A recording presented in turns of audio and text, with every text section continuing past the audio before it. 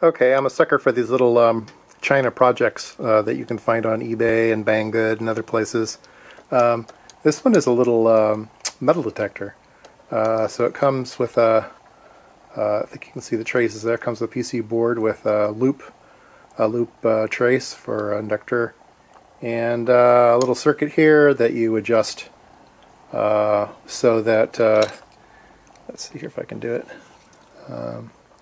Sorry about the camera work.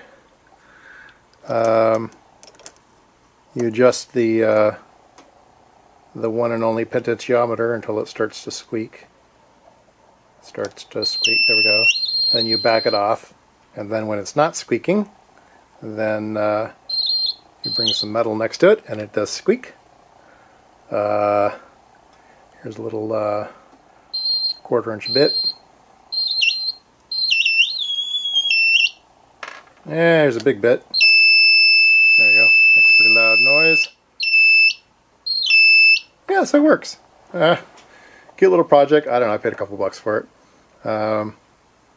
Couple transistors, a beeper. Yeah, it's kind of fun.